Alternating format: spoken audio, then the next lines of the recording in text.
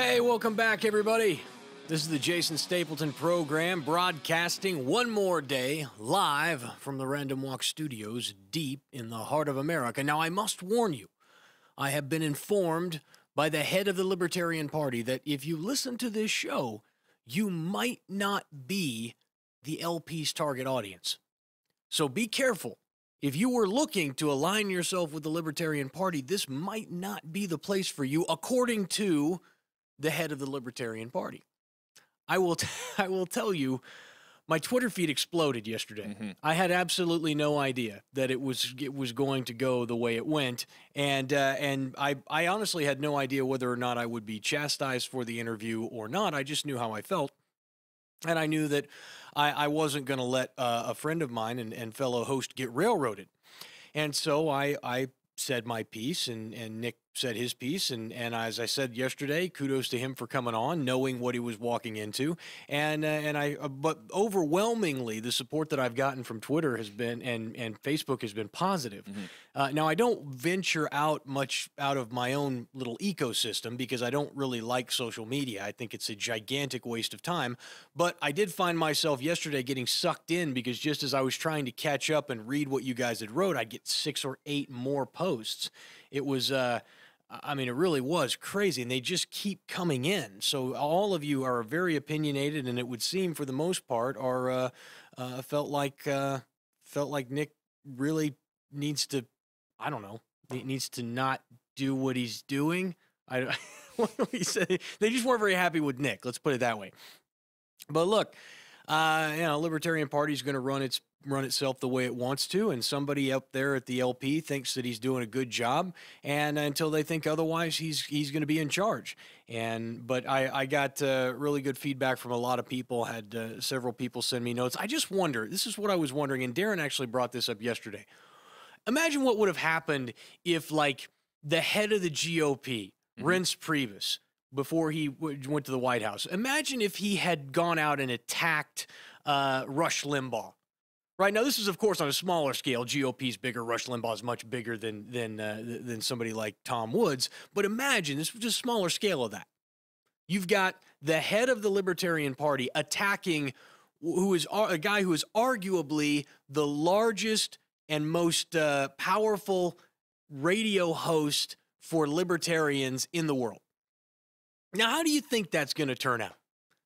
I mean, it's like if you're going to go out and attack him, he's going to go on, then he's going to show up on Sean Hannity's show, and he's going to start, talking smack again. Like, he's just going to double down. Yeah. He's not going to back off that thing a bit. The last time I heard any Republican badmouth Rush Limbaugh, it was so bad, that the politician had to call in and apologize on Rush's show. And Rush doesn't take call-ins, right? He doesn't take calls from politicians. He, of course, let this guy in to give an apology, a public apology on his show.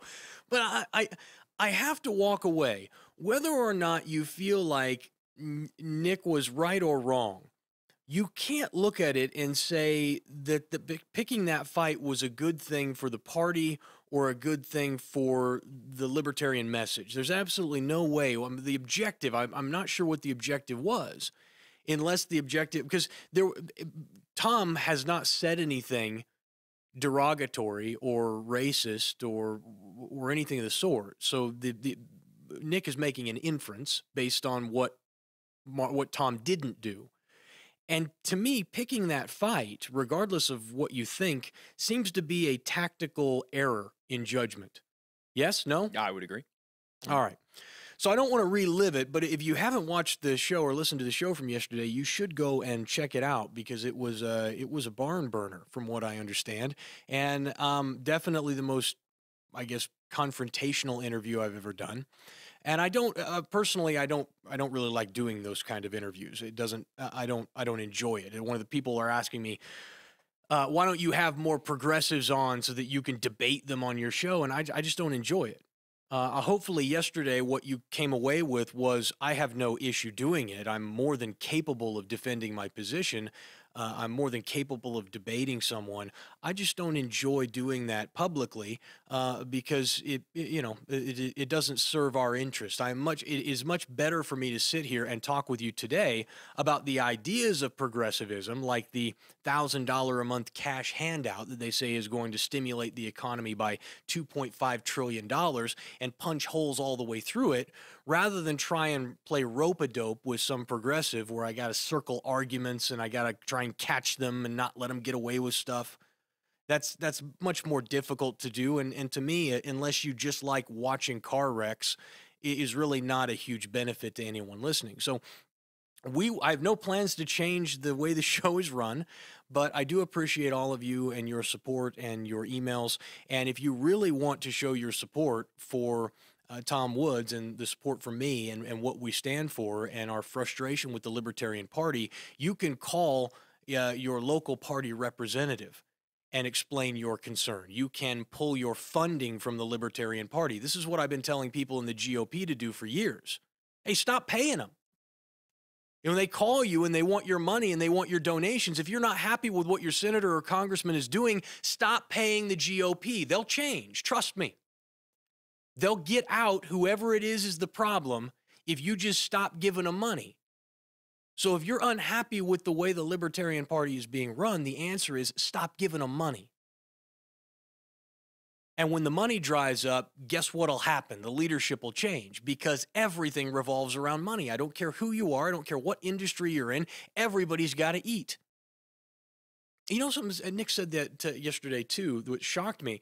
Did you hear? He said it was a volunteer position. Mm-hmm. Why? I don't know. That's I don't understand that. All right. So another thing here, if you're out there raising, and according to Nick, raising huge amounts of money. He is, as the head of the Libertarian Party, going out and shaking hands, greasing palms, getting the donation dollars in, and they're coming in the form of $70,000, $100,000, $50,000 lots. I'd be like, yeah, I'm not doing that for free. I don't work for free. I'm a capitalist like anybody else, and I love the party and I love the ideas, but I'm not doing it for free. Why would anybody expect you to do that for free? If you're willing to do it, that's one thing. But to have a position as high as chairman of the Libertarian Party that's unpaid is ridiculous. And that's a $6-figure-a-year job. I mean, he ought to be spending all day, every day doing nothing but improving the Libertarian Party, and he ought to be paid accordingly. I can guarantee you if they called me asking for my advice, the first hour's free. After that, the juice starts running, right? Ain't nothing free in this world, folks. It's not. I don't ask you to work for free. I never demand that anybody. We have some people on this show, just in total clarity. We do have some people who help with this show who don't get paid, and I don't ask them to do anything. They come to me. They say, "Can I help?" And I say, "Listen, I would love your help. I can't pay you. I can't afford it." The people that I can't afford to pay, and I do make requirements of, they get paid. But everybody else does it out of the goodness of their own heart, and I don't expect it.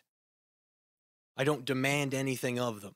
And I'm deeply appreciative to all of the people who support this show, both financially and with their time.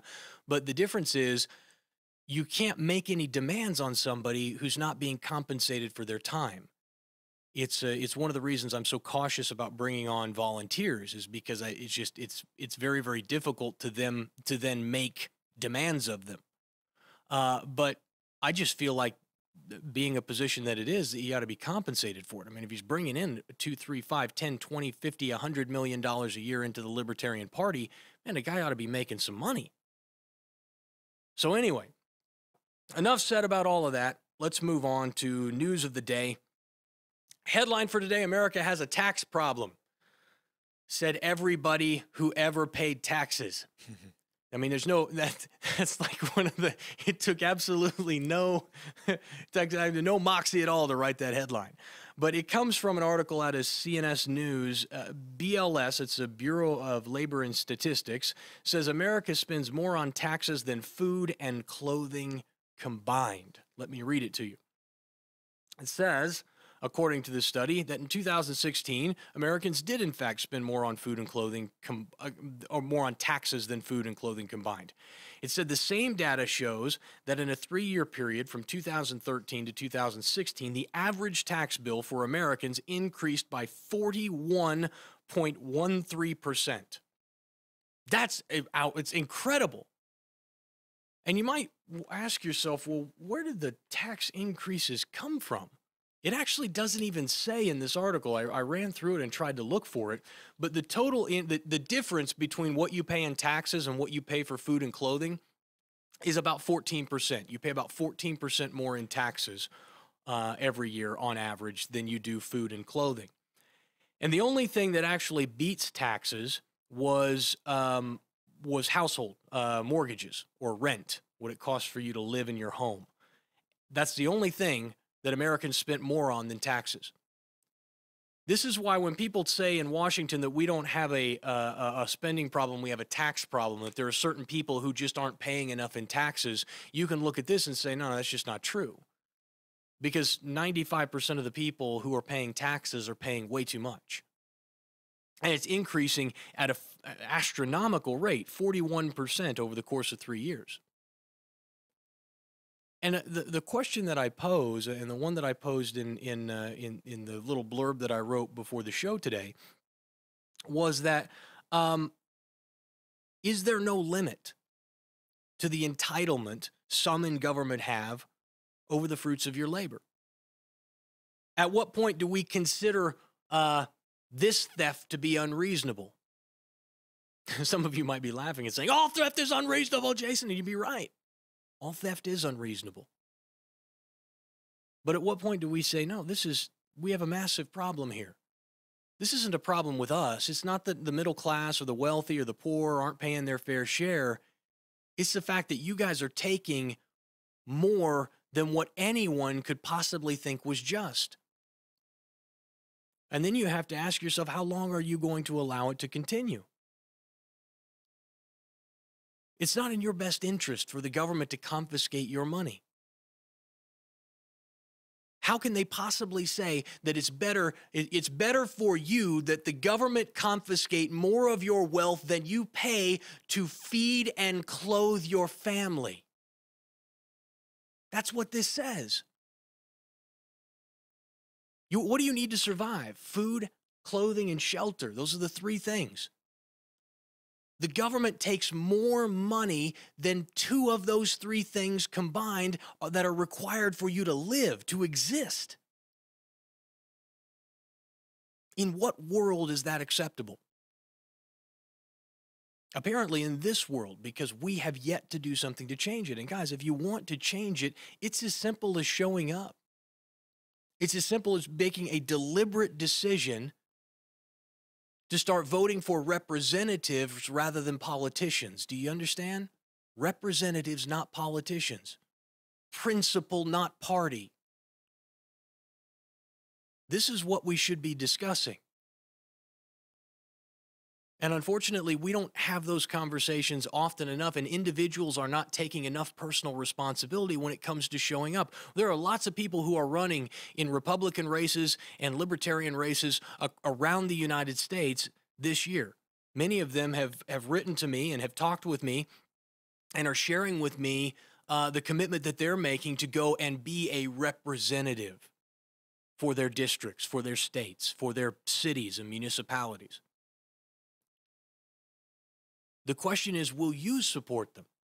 Will you come out during the primary and get rid of the schlub working for the GOP who goes to Washington and forgets you exist until election year comes around? Or will you choose to stay at home and watch the game and be like, oh, tonight was election night? Oh, we had primaries tonight? I can't believe it.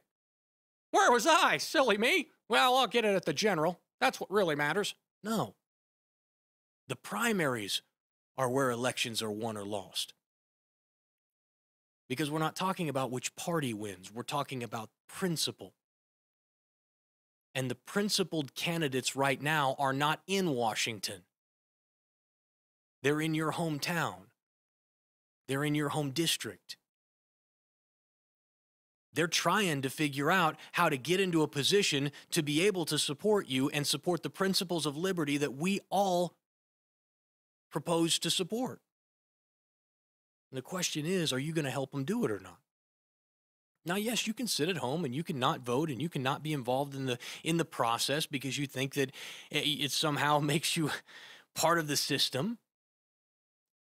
You just make it harder on everybody else. I just happen to believe that you should be engaged in the political process. Tom Woods is fond of saying, it doesn't matter who you vote for, you always get John McCain. That's not entirely true. Every once in a while, you get a Thomas Massey. Every once in a while, you get a Ron Paul. And the question is, are we going to go out and look for those guys? And are we going to give them our vote and our time and our attention when the time comes? And yeah, we may look stupid. You know, I like Austin Peterson. He and I have gotten to know each other well enough that I feel like I know him as a person.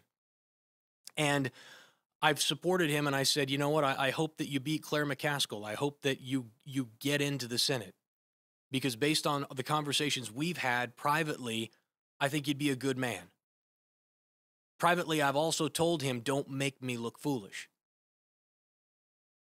Because it's always a risk when you stick your neck out, especially somebody like me, and you put your faith and you put your support behind someone. And if you feel uncomfortable with that, if you feel like, hey, I can't give my support to anyone for fear that they might hurt me, well, then maybe the right decision is for you to be in the position where you're going to be able to do the right thing. There are a million different ways that you can support the movement. You can support the movement by just being an advocate for the liberty principles we talk about on this show: limited government, individualism, peace, tolerance, and free markets. You can be an advocate by working behind the scenes in an election with somebody that you really support. You can support them with your financially, with your money, or with your effort. You can be one of the people who runs for political office. Or you can be one of the representatives who joins a party and who seeks to try and fix the party from inside.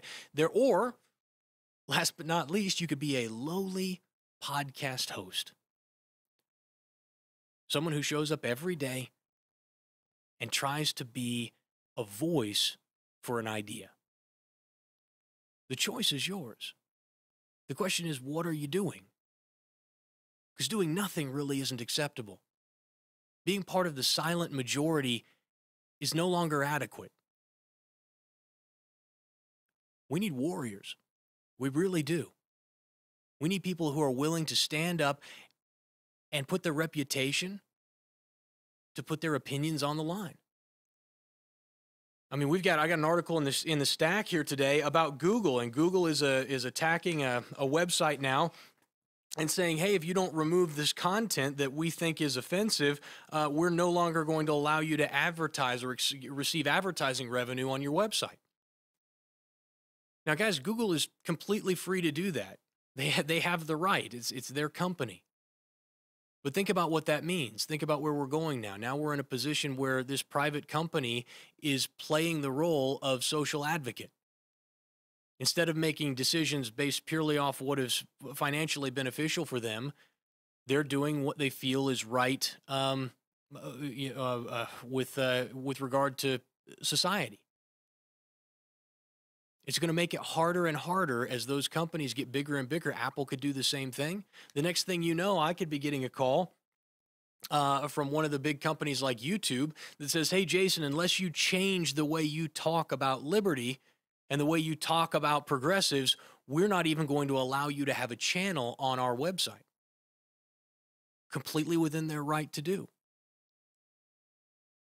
Now we're going to be looking for that next opportunity. Where do we go from there if YouTube shuts us down? Where's the next entrepreneur who's starting up the next site that's going to be independent, who's going to allow free speech to happen? You see, you could be that person. But being silent isn't an option. If you're being silent, you're counterproductive to the work that we're trying to do. we're going to need an army of people who are willing to do what's necessary to spread the message of liberty. And the great thing is, guys, this is what I always say, is that in the arena of ideas, we cannot be defeated.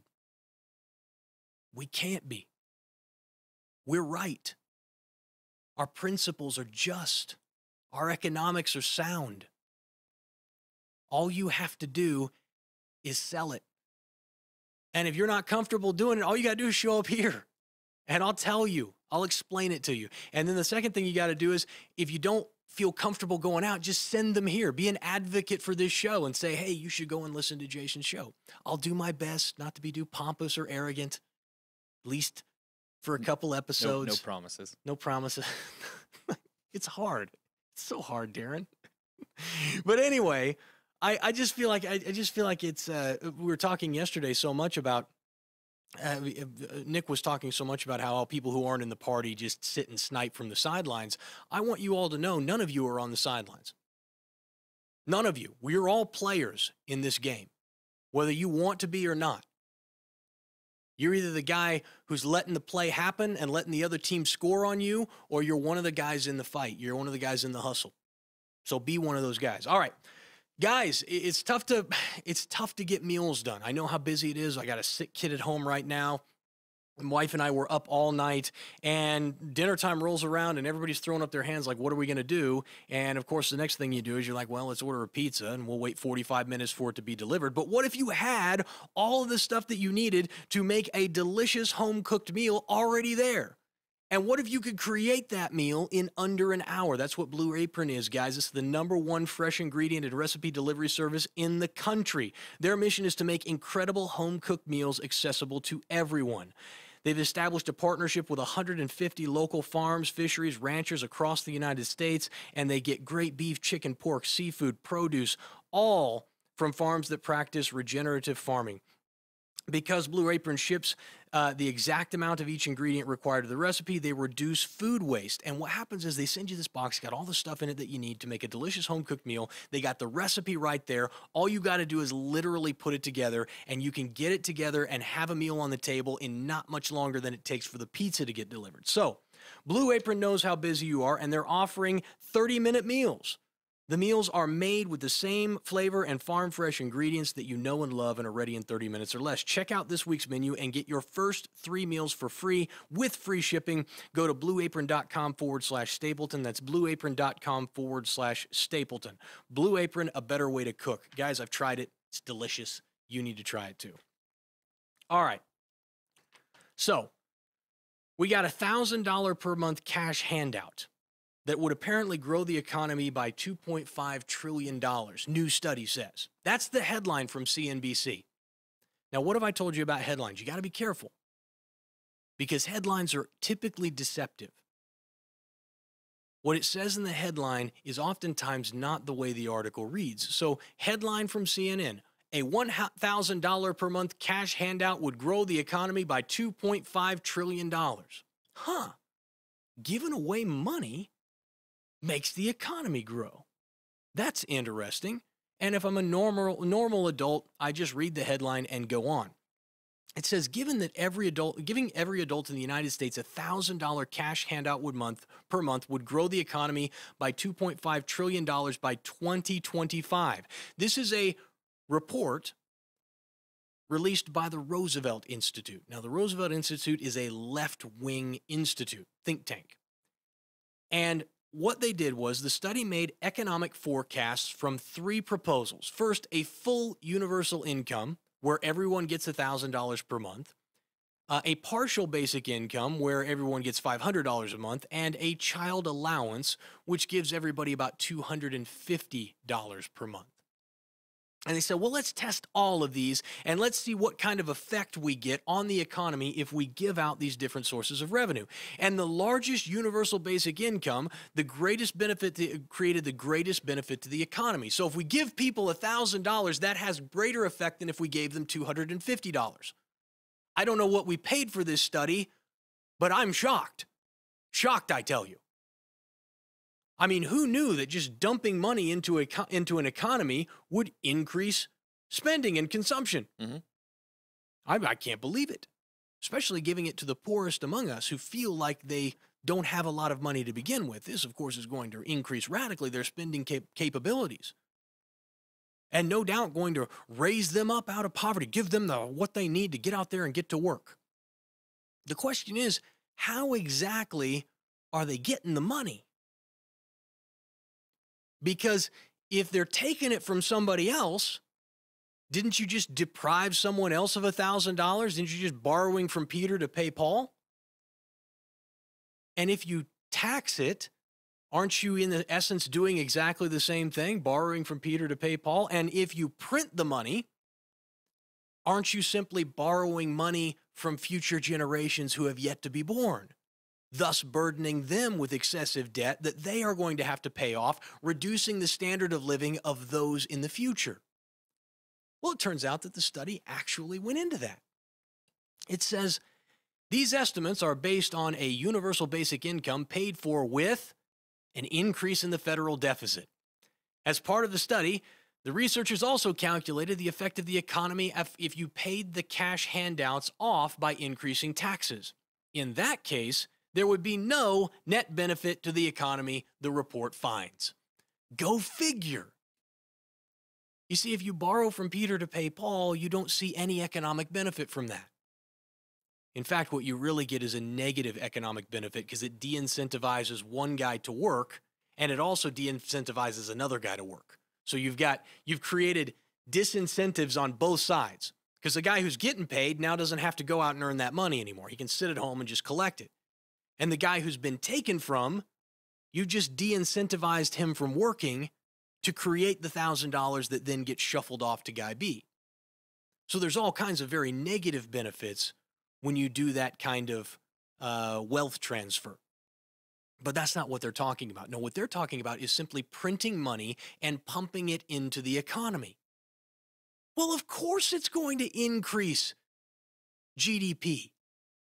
I mean, I don't know what you guys know about velocity of money, but guys, you put more dollars into circulation, not only are you going to increase inflation, but you're also going to increase you're also going to increase GDP.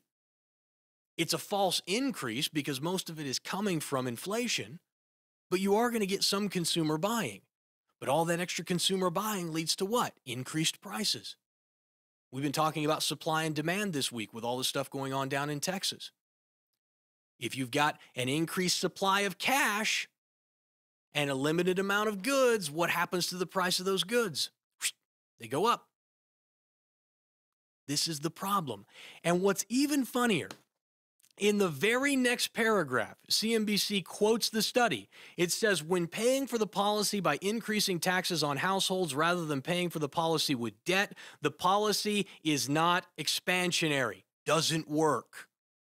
The report says, in effect, it is giving to households with one hand and then taking it away with the other. There is no net effect. And guys, what they are saying in this study from the Roosevelt Institute is that every single economic argument in favor of wealth transfer doesn't work.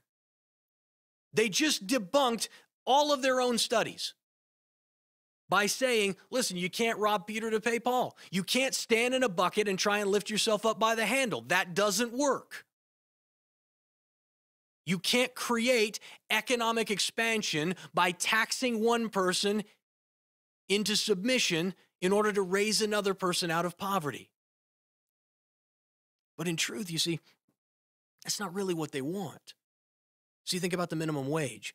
This isn't about actually increasing everyone's standard of living. That's what you have to understand. If that's what it was about, then the argument would be finished. No, this is about wealth inequality.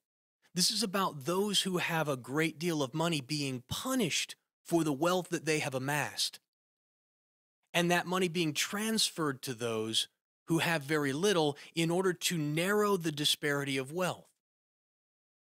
Now, what that creates is a lower standard of living for everyone, but people who work in Washington, people who work in think tanks at the Roosevelt Institute don't care about that. They care about equality over opportunity. They care about equality of outcome rather than equality of opportunity. This is what they argue for. This is what they fight for. So they don't care if the millionaire or the guy making $250,000 a year all of a sudden now makes $100,000, as long as the guy making 40 now makes 60, or the guy making 20 now makes 40. That's what he wants to see happen. Everybody a little more equally miserable.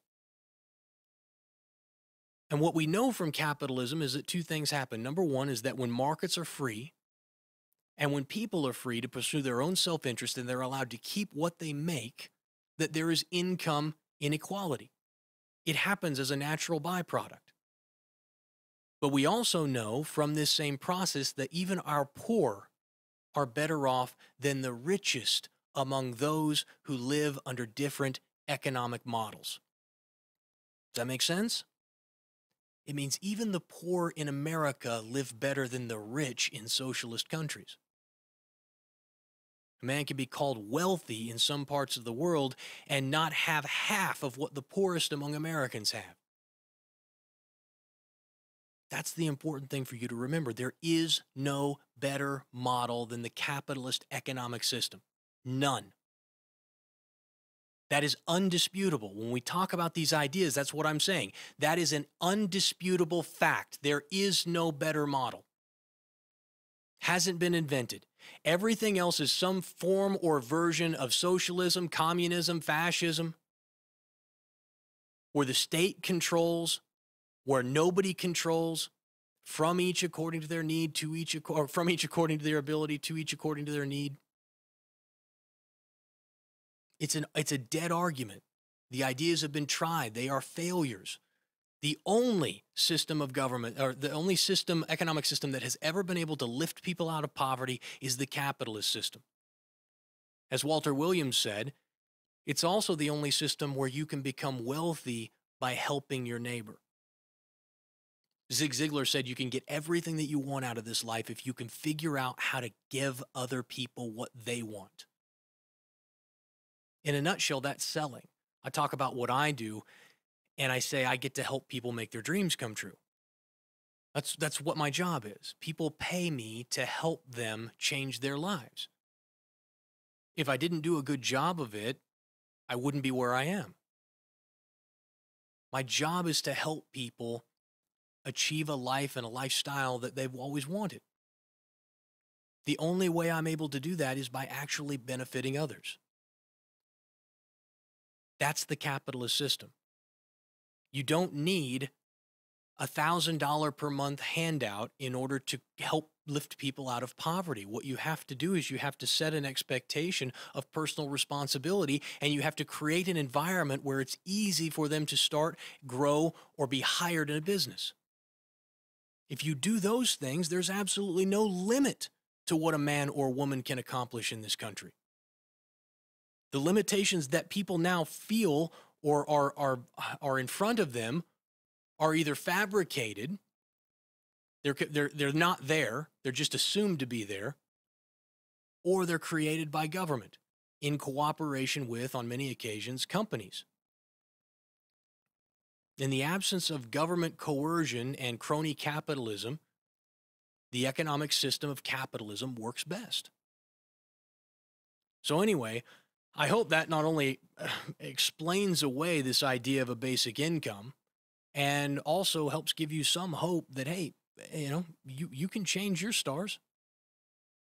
Stop telling yourself you're too young, or you're too old, you're too fat, you're too ugly, whatever, to make the change and start doing some things in your life that are going to get you where you want to go. Now, one of the things that you can do is take a couple of spare minutes and do a little bit of reading. But you got a lot of stuff to do. You got like 6 meetings, you got 200 emails in your inbox, you got 72 books you already told yourself you're going to read, just a stack of them sitting in your home that you haven't had time to get to. So what can you do with like 15 minutes, right? Well, that's where Blinkist comes in. Blinkist is a fantastic site that has taken over 2,000 of the best-selling nonfiction books and transferred them into powerful packs that you can read and listen to in just 15 minutes. So they've taken the books, they've consolidated them down into a couple of pages that you can read in about 15 minutes, gives you an overview of the entire book. So if you're looking to increase your store of knowledge and skills, this is one of the best ways to do it because it doesn't cost you any money. I've tried this service. I love it. It absolutely is great. And right now, Blinkist has a special offer for just my audiences. Go to Blinkist.com/Stapleton right now to start your free trial, or you can get 3 months off your yearly plan. And I'm telling you, the yearly plan is nothing. It's so cheap. So you can either get a free trial or 3 months off your yearly plan. That's Blinkist, spelled Blinkist, Blinkist.com/Stapleton to start your free trial and get 3 months off your yearly plan. Blinkist.com/Stapleton. One of the things I use this service for, just so you know, is I like to, a lot of times I'll listen to an audiobook, and then if I really like the book, I will buy the book so I can go and rip pages out of it and highlight stuff. I've got just folders at my house of stuff that I think is really cool or interesting stuff that I want to use in some sort of program that I'm building or some sort of idea that I have, and I will just rip the pages, highlight what I want, and rip the pages out and put them into file folders. And so, but one of the things that I never know is, well, do I really want to waste time trying to listen to this entire book? Or maybe I need to read the overview, and then when I realize that it's something I want, I should just buy the book rather than the audio book and then the book. Well, I started going to Blinkist and started reading the 15 or so or 20 pages of manuscript that they put together, and I could decide instantly whether it's a book I really wanted. So it saves me not only a ton of time, but a lot of money too, because I read a lot. And so that's one of the ways that I'm using it that I think might benefit you too. So go and check them out. Now, one of the things that we have been talking about in the last few months is this idea that the stock market keeps going up and up and up, not because the economy is healthy, but because central banks are buying. And I've tried to point out that the Swiss National Bank has been buying, that likely the other national central banks have been buying. And what they're doing is they're simply printing money and then taking that money and buying equities with it. Buying U.S. equities, buying foreign bonds, all kinds of stuff, anywhere they can go. And the reason they're doing that is because they can't get yield anywhere else. Now, anybody who doesn't understand what yield is just a return.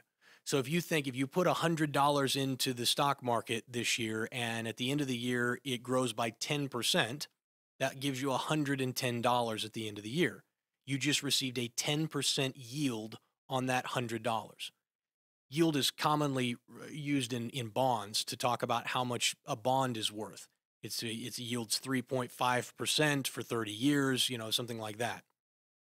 And so when I talk about yield and central banks not being able to get yield, what I mean is they can't get a return. And why? Because interest rates are below zero. They can't get loans. They can't offer loans out at negative interest rates or at interest rates that are, say, at 0.25% or 0.5% and hope to be able to fund their operations. They need interest rates to be higher. But central banks are holding interest rates down. So what do? Well, for the longest time, they've just been stuck because the only people who could get around it were actual central banks. And that's the article here in Zero Hedge picks up. They say it turns out it used to be that just the Bank of Japan had the implicit green light to allocate funds to equities. Translation, it used to be just the Japanese central bank could buy equities with the money they had.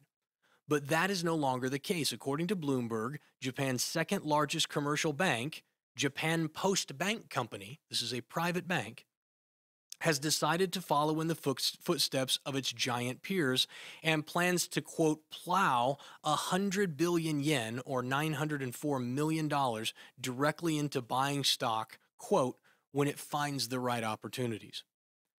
This is the important point, unable to generate required returns through conventional means such as lending, Japan's second largest bank by deposits, which currently invests in equities only through passive investments in funds, plans to become a giant prop trading hedge fund and aims to boost active stock holdings to 700 billion yen in the next 5 to 10 years. Now that's going to be somewhere around $6 billion, I think. So if I do my math right on that, somewhere around $6 billion. Here's the problem with that. This is a regular retail bank that up until now has gotten its money from conventional banking, meaning making loans to people who were reliable and who had a good chance of paying their debt back. They are now venturing into private equity. They're venturing into prop trading, proprietary trading. This is hedge fund type stuff. The danger with this is they are playing that game with your money. Does that make sense? See, normally you would know whether you were putting your money into high-risk assets like proprietary trading firms that use algorithms and computers in order to try and generate above-average returns. And you would use that as an investment. But the money that you're putting in your bank account, that's not what that money's for, is it? No, that money's to make your car payment, to pay your rent, to take care of your kids when they get sick. That money's not there to be gambled with in the stock market. But that's what the bank is going to do with that money. And they're going to do it because they don't have any choice, because the central banks have held interest rates so low for so long that they can't make any money. You should be very, very cautious of what your bank is doing, because you're going to see a lot of these banks doing the same thing. And when the market turns, when it finally turns, it will be catastrophic, not just for the financial sector, but the banking sector will crumble as well. Why? Because all of their money is locked up in equities. It's dangerous. Then the stock market just becomes too big to fail. Listen, that's a very valid point, and I was going to make the point today, is that I think that this entire economy right now is a complete sham, but there's no way I'm getting short. Yeah. There's no way. I might not be fully invested, but there's no way I'm getting short. I don't think the central bank, the Treasury, would sit around and allow for a 25, 30% correction. I think they would step in before that. Look, man, how can you be short in this market when you've got central banks that have unlimited resources who are buying and pumping money into the market? You now have conventional banks that can't get yield, so they're buying into the stock market. Who on earth would be short? Now, you got people pulling money out left and right. They don't want to be involved because they're just like, dude, they smell a rat.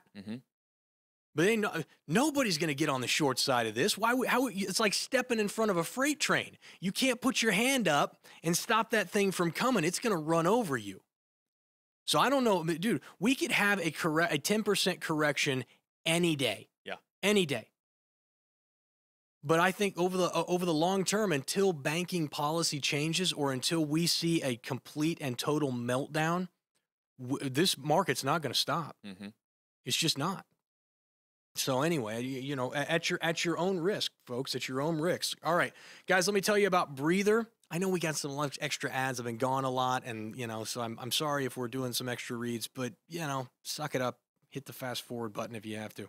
But guys, what do you do if you own a small business and you're trying to get started and you got this big company that wants to talk with you? You want to close that big deal. It's really going to change things for your company, but you don't want to bring them to your garage because then you look tiny and you want to look big and you want to look like you can handle all the orders, even though you need them to buy it first so that you can get the receipt so you can take it to the bank and borrow the money that you need to actually create the product that you're going to give to them, right? It's surprising how often that works, but you need... Everybody's seen Shark Tank, right? You need the orders. Once you got the orders, you can get the money. So what do? Well, it's incredibly frustrating. Where do you go? Well, you want to look professional. You want to have Wi-Fi. If you're working for a larger company and you're at a site somewhere, you want to make sure that the boss approves. Well, Breather is a solution. Beautiful, inspiring workplaces for your offsite team, meetings, client meetings, even individual work. And the best part, you only pay for the time that you need, a month, a day, or even just an hour. Now, Breather has locations in Los Angeles, New York, San Francisco, Palo Alto, Boston, Chicago, DC, Toronto, Montreal, London, and they're growing. Try Breather right now and you'll receive $100 off your first booking when you go to breather.com/Stapleton. That's $100 off your first booking when you go to breather.com/Stapleton. Breather.com/Stapleton. Do it now. All right. That was the last one, I promise. Here's an interesting one. People are really upset about this, and frankly, I don't understand why. Southern Poverty Law Center. Now, this is the group that was most famously known for not having me on it as a hate group, right? Because Chris Ann Hall got on there, Right. but then not me. I'm working it. Somebody needs to share the show with them. But the Southern Poverty Law Center is the decider of who's a hate group and who isn't. And they're the de facto decider because the media says that they are. When in fact, they're really just a left-wing organization that picks on right-wing organizations and calls them hate groups. They list conservative organizations alongside racist groups such as the Ku Klux Klan and often are referenced in the media. Now, the Southern Poverty Law Center has turned into a fundraising powerhouse, if you can believe that. Recording more than $50 million in contributions and $328 million in net assets in 2015. That's a lot of money. That's in 2015. You can imagine what's happened over the last couple of years. Well, it turns out they've partnered with a group called Tiger Global Management out of New York City. And the two of them have decided that they're going to get into the investment business in the Cayman Islands. And they have been shuffling money out of the United States into the Caymans.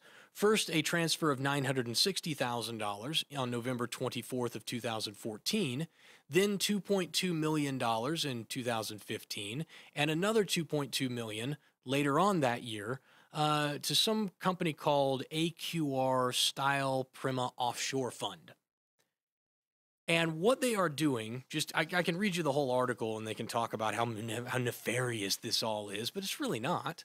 What you've got is you've got the Southern Poverty Law Center that's been able to raise a truckload of money, and they want to make sure that 100 years from now they're able to live off that money. So how do you do it?